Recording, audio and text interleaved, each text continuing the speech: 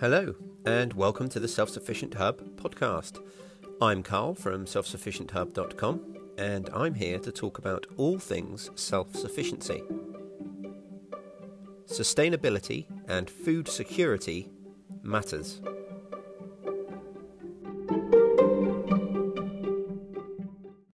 Hello everyone, and welcome to episode 165 of the Self-Sufficient Hub podcast. I hope you're all safe and well. Today we're going to be talking about 4 things to get done before the end of March. Now, this is something I started doing last month, and I think I'm going to try and do it every month from here on out. And in about 5 months' time, what I'm also going to do is I'll put a little reminder at the start of this episode where you can find the opposite sort of season episode for those of you in the Southern Hemisphere. So today I'm going to be talking about 4 things to do before the end of March if you're in the Northern Hemisphere. And as always, you know, I live in the UK, so I'm talking about my climate and the temperate weather that we have here. So obviously you may have to adjust things slightly if you live in a more tropical area. So before we get into that, I just wanted to catch you up with a couple of things that have been going on around the house. We've been absolutely flat out lately with spring starting to spring on and off. I've recently put some really early potatoes in, and then instantly we had 3 really hard frosts, but they don't worry me too much. I think I'm okay because I've put lots of protection in place for that. It's a bit of an experiment, but I'm also fairly confident that I'm going to get some super early potatoes this year.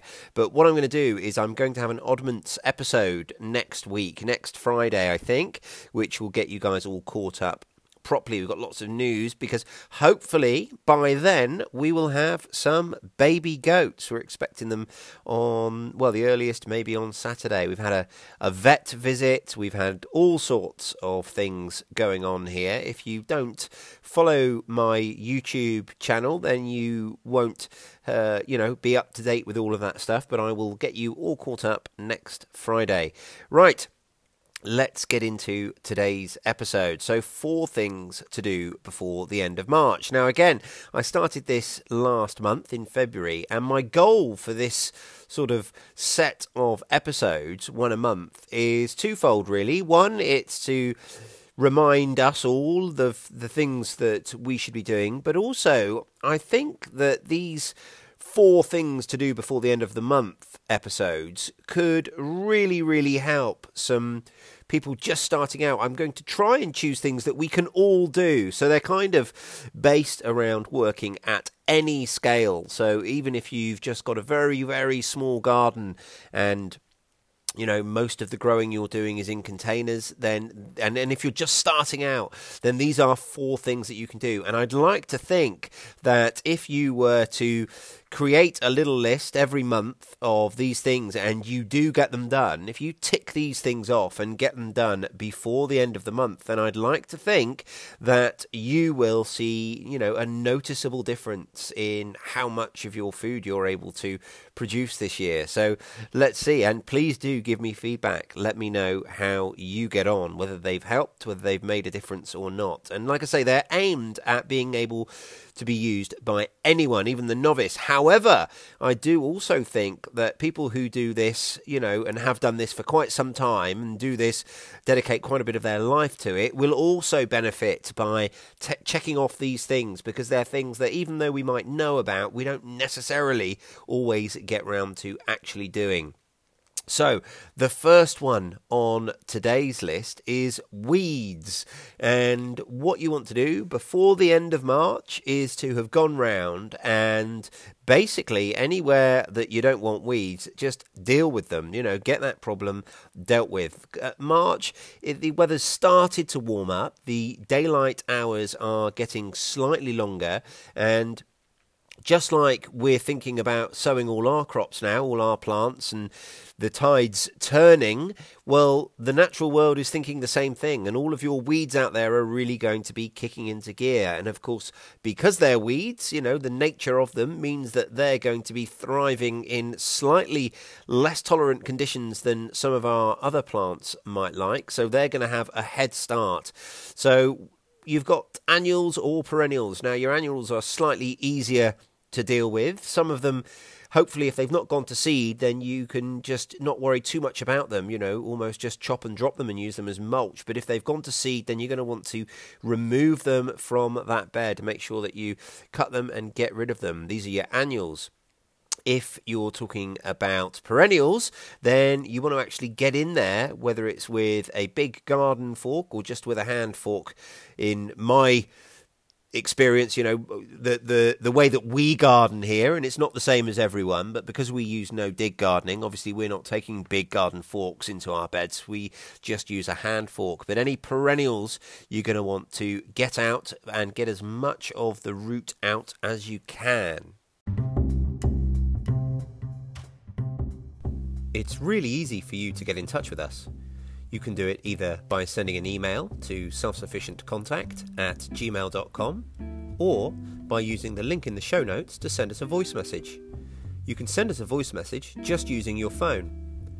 You could also reach out to us on Facebook, where we have the Self-Sufficient Hub group and the Self-Sufficient Hub page.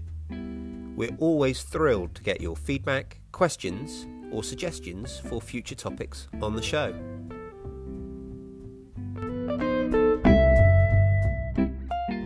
So depending on how far along your bed is, if you're forming new beds, or if you have a bed that you're not looking to plant in just yet, you can control all your weeds just by putting some cardboard down. That will get rid of a lot of them. Again, it's going to depend on the type of weed, how noxious, how persistent they are.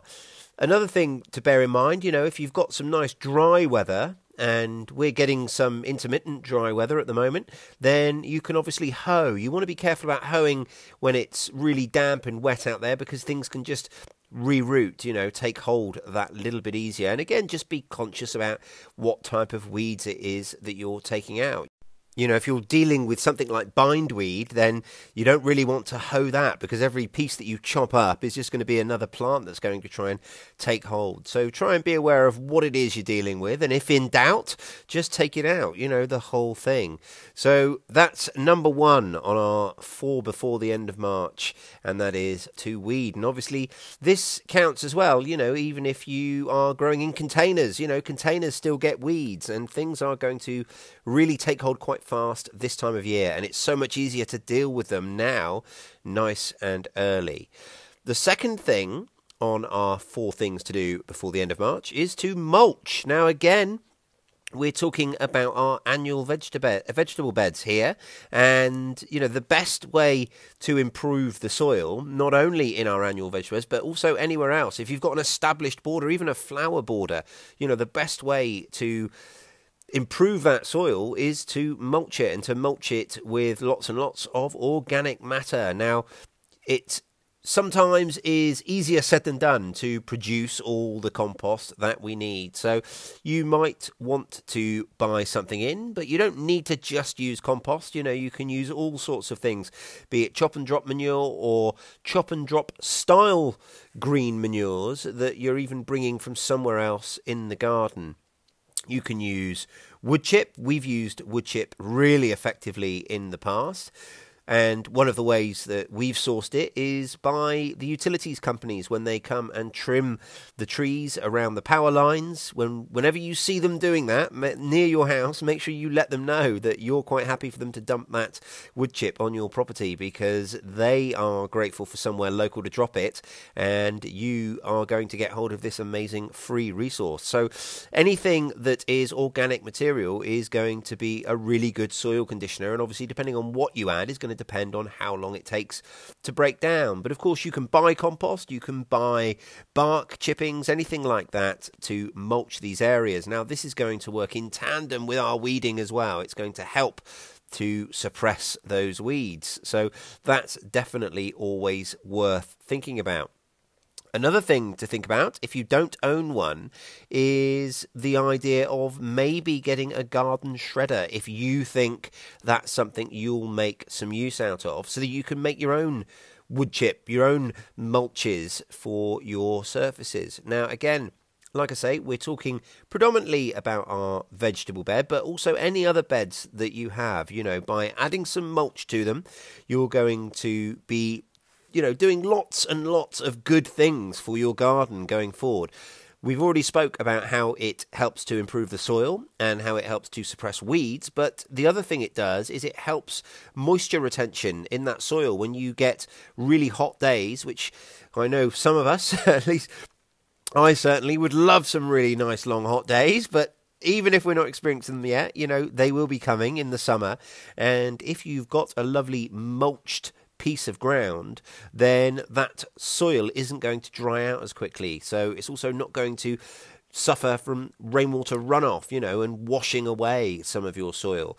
So it serves so many amazing, amazing purposes. I just think mulching is so important, and make sure that you, if you can, have mulched your beds before the end of March. Now, this isn't a separate item, but while we're talking about mulch, I will just say that it's probably worth as well, particularly if you've got a bigger space, just having a think now. If you're struggling, if you're looking around and you're struggling to mulch your bed for whatever reason, maybe have a little think now and try to put the start of a plan in place that means you wouldn't necessarily have the same problems the following year. So if you're struggling to create enough compost, if you're struggling to procure enough materials to make enough compost, then, start thinking about that now for next year, because it's always a long process to collect and make your own compost. So if you're going to want to load next year, you want to start thinking about it now, because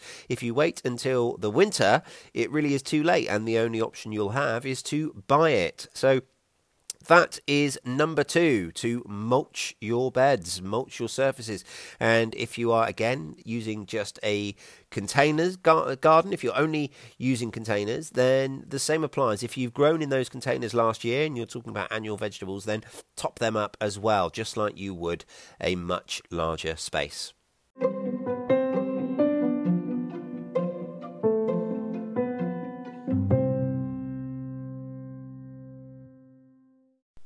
Okay, number 3 on our list of 4 things to do before the end of March, and that is to get on top of slugs.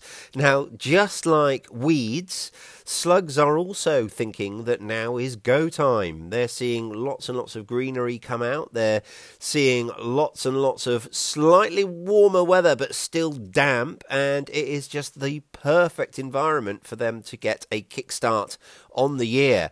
They breed at a tremendous rate, and if you're not careful, if you are having a habitat that is perfect for slugs and we're not doing anything to temper that, then you could have a big slug problem by the time you get your seedlings out. And we all know that feeling when we've planted out something. We've planted out a load of cabbages or something that really is gourmet food for slugs, and we come out the following morning and they've just destroyed the whole row. And there's not a lot more disheartening than seeing something that you've put a lot of time and effort into just destroyed overnight. So now really is a really good time to get on top of your slug problem.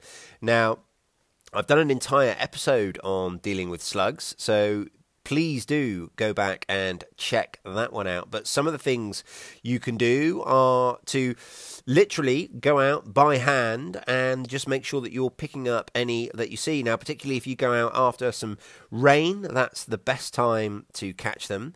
But again, if you mulch, you're going to find that depending on what you mulch with, that's going to be a good way of really keeping slug numbers in check, because they're not going to want to move around on lots of the mulches that we might use. Now, you might choose to use slug pellets. Now, there are organic options available that use a ferric phosphate, I think, is the active ingredient, rather than methaldehyde, and these, in my experience, we don't tend to use them, but we have used them in the past, and they are just as effective as the non-organic ones. So even if you're umming and ahhing and you're not sure, if you're not an organic gardener, I would still say, you may as well use them because, in my opinion, they're just as effective. I know that sometimes non-organic gardeners think that the organic versions are not as effective, and that may or may not be true. I don't really know across the board. It's not something I know a tremendous amount about. But I know that the organic slug pellets are super effective. So if that's the way you want to go, then now's the time to get some out just to keep on track of those numbers, keep those numbers in check. But there are lots of other ways that we can sort of keep our slug numbers in check, and using animals is a great one. If you've got ducks or chickens, having them have a little bit of ranging on your vegetable bed right now, before you're planting things out, if you've got some spare spaces on it, using a small chicken tractor type affair, so basically like a chicken run that is movable, that you can put on your vegetable bed on whichever parts of it aren't planted at the moment, and allow your chickens, or better still ducks, to have at it and get rid of some of those pests for you before you go and plant out. I know that at the moment we're struggling here in the UK with chicken lockdown. We are in a avian influenza prevention zone, and we've got all sorts of restrictions, so we can't allow our chickens and ducks to just free range and take care of them for us. We do have to have them in some kind of enclosed area like a chicken tractor. But if you are not facing the sort of restrictions we are, then of course you can just free range your birds over that space and let them get on top of it that way. Another thing I mention quite often is to have some water near your vegetable bed. And when I say water, I'm talking about, a pond or a small water body that is good for amphibians, because to encourage those amphibians in and around your vegetable bed is only ever a good thing, because those, again, are going to eat lots of those pests that you don't want, particularly slugs. Another natural option is nematodes. You can get nematodes that will actually, destroy your slug numbers, and you can introduce them, these living nematode worms, to your vegetable gardens. You can buy them online and just add them, pour them into your soil, basically, and they will take care of it. Another option is beer traps. Beer is really, really strongly attractive to slugs and snails. So if you have a deep saucer that you fill up with beer, then you'll go out in the morning and you will find your slugs and snails have drowned in it. So once that's happened, you can, of course, just pick them out and feed them to your hens, or throw them on the compost pile. But either way, that's another great option for keeping your slug numbers in check.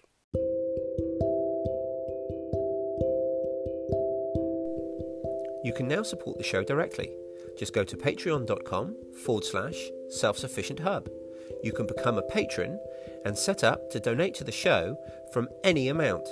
Pledging as little as $3 a month makes a huge difference. If that's not your thing, you can also support the show by sharing it with people you know, or posting about it on social media. We really appreciate all the help that you give us. It's people like you that make this show possible.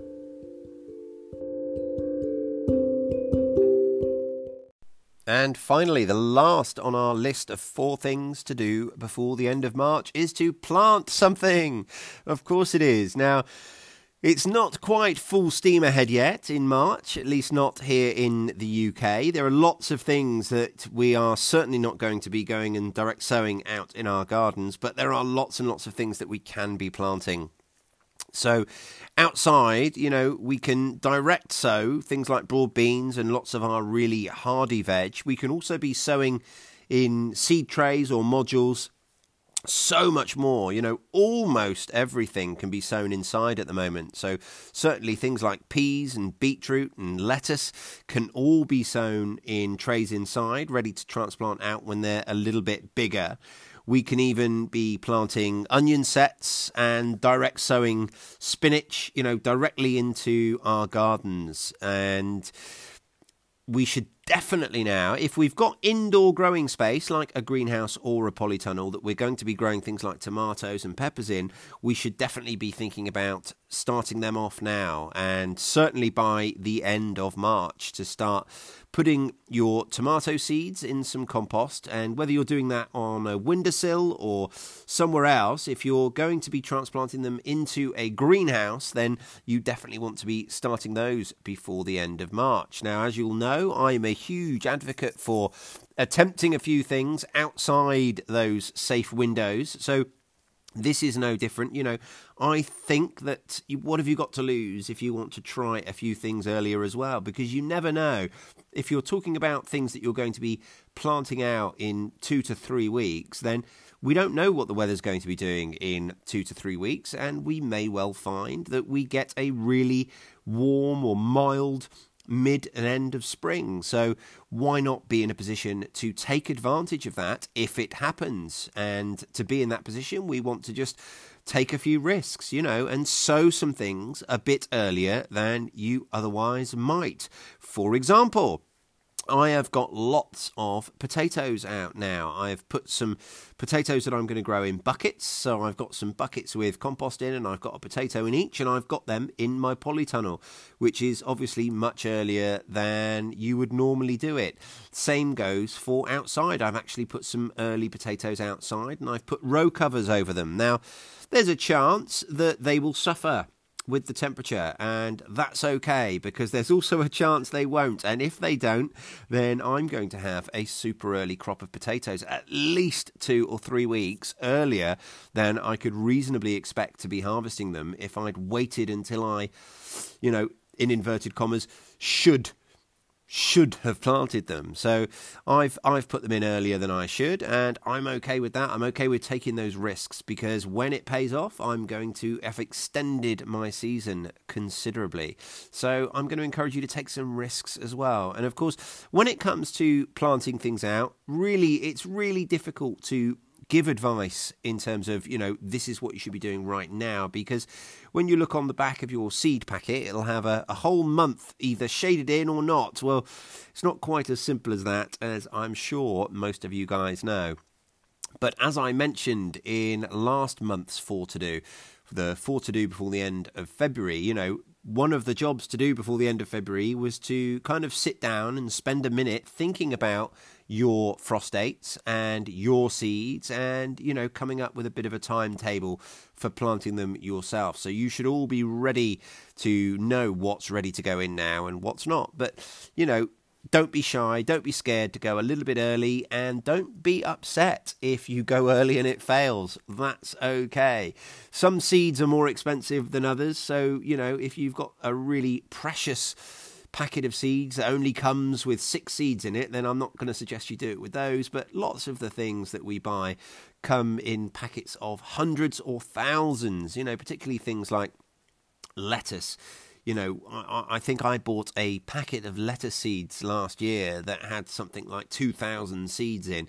Well, I can very comfortably experiment with 10 or 20 lettuce and, not worry too much if it doesn't pull off. I'm okay with that. So that's it. That's our 4 things to do before the end of March. So to run through them again quickly: weeding. Make sure that you've got on top of your weeds now, because it's so much easier to do now and to keep them weak. And eventually, you'll find that you're weeding less and less. But having a good go at it now does make a difference and sets you up for a great season. Mulching. Mulch those vegetable beds or anywhere else that you're going to be planting annual vegetables. Deal with your slugs, keep on top of those, and if you can do something now to reduce the numbers before they really start breeding heavily, then that's going to make a big difference going forwards. And finally, plant something. We're only halfway through the month of March. You've got half a month left. If you haven't already, try and make sure that you've planted something by the end of the month. And I hope that if you do all these things and when we get to April, you do the 4 things to do before the end of April, and right through the year, I hope that you'll look back on the year and think, I'm really glad I did those, and at least some of them will pay you back in a way that otherwise you might have missed out on. So there you go. That's going to wrap it up for today. I'll be back on Monday with the final part of our permaculture principles series, and after that, who knows where we're going. I haven't thought that far ahead. We've got loads of fantastic interviews lined up, so we'll obviously be bringing them to you on Wednesdays, and next Friday will be an Oddments episode where I'll get you all up to speed on the comings and goings here on my homestead, and it's going to be a good one. So I will look forward to speaking to you next week.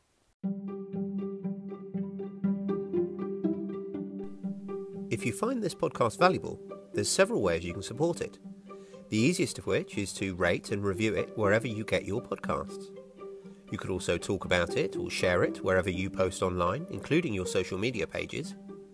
And now you can support the podcast directly by becoming a patron at patreon.com/self-sufficient-hub. However you support the podcast, we really appreciate it. Thank you for listening. See you soon.